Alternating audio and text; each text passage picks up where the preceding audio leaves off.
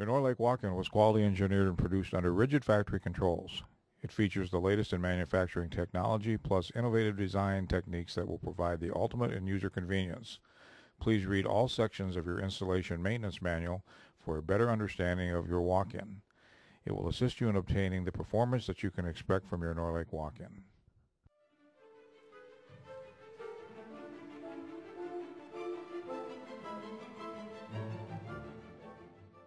The sweep gasket was factory installed and tested for proper operation before shipment. It features a unique cross-section design to not only seal the gap between the bottom of the walk-in door and threshold or building floor, but its offset configuration closes an opening that is normally created at both ends of a conventional sweep gasket.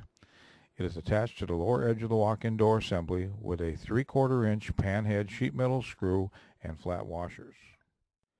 With the door completely closed, the proper distance between the bottom of the rigid attachment area of the sweep gasket and the threshold or building floor must be 1/2 inch.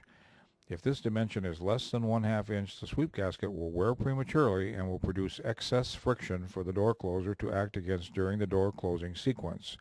If this dimension is greater than 1/2 inch, the lower lip will not contact the threshold or building floor, and the seal will be compromised, permitting air infiltration to occur into this area. Measure both ends of the sweep gasket with the door closed and adjust until exactly 1/2 inch is attained.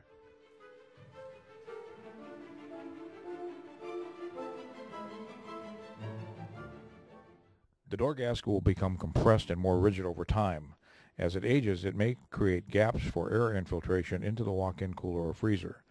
To save on energy costs and eliminate infiltration of moist air into the walk-in, the door gasket should be inspected and replaced as recommended. The door gasket should be inspected every 6 months for proper sealing with the door frame to ensure that there are no gaps or cracks in the gasket. Recommended replacements should be done as needed or approximately every 3 years of regular usage. Refer to the Installation and Operations Manual for replacement instructions.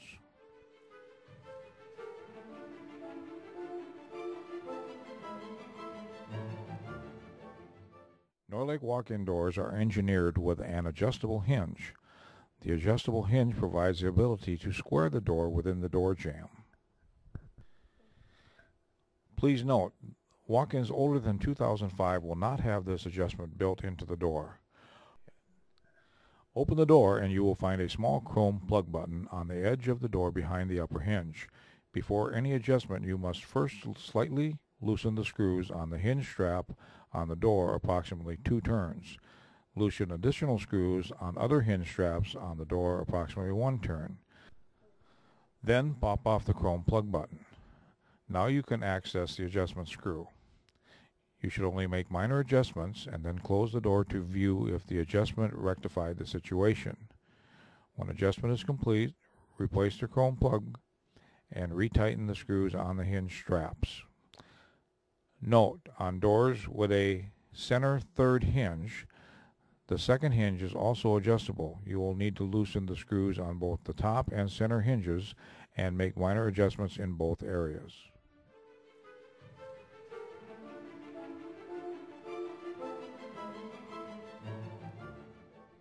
The door closer was factory installed and tested for proper operation before shipment.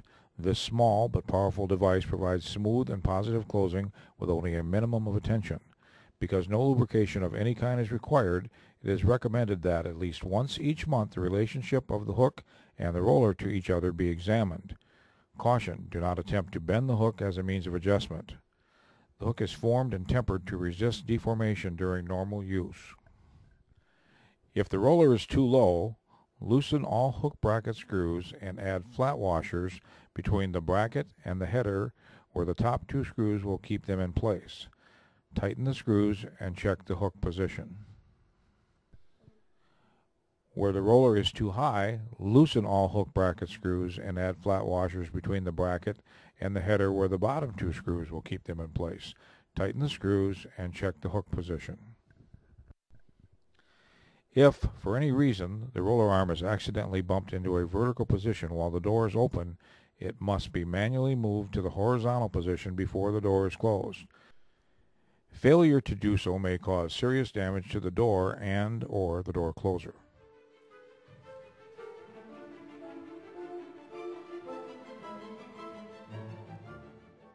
Every Norlake walk-in comes with a thermometer factory mounted on each door section.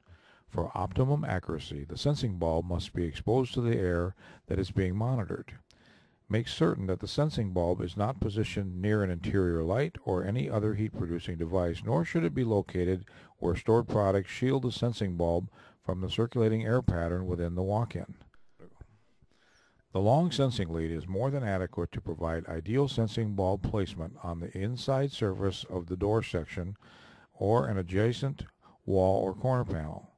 When the location is finalized, an adhesive-backed plastic clip is used to secure the sensing bulb to that surface.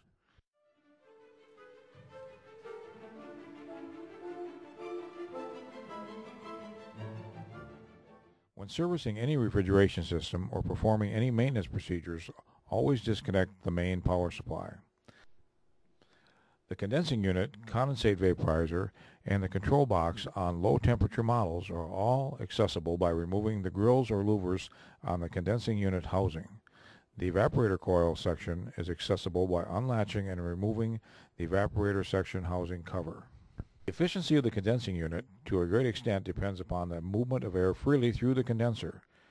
For this reason, the condensing unit should be as clean as possible at all times and should always have an unrestricted supply of air. Cleaning the condenser should be done at a minimum of every 3 months. A stiff bristle brush should be used to loosen the accumulation of dust and dirt particles that have attached to the fins of the condenser. Once this is accomplished, a vacuum cleaner can be used to remove the loosened particles. A brush attachment can also be used to vacuum any remaining dust from the fins of the condenser, being careful not to damage the fins.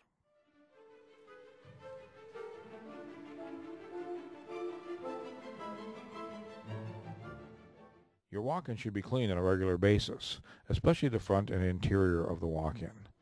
Warm, soapy water is recommended for cleaning your walk-in. Other cleaners may harm the finish of your walk-in and are not recommended. It is important that you remove all excess soap and dry the surface thoroughly. Thank you for taking the time to learn more about the care of your Norlake walk-in. Proper maintenance and cleaning will prolong the life of your walk-in and increase its operating efficiency.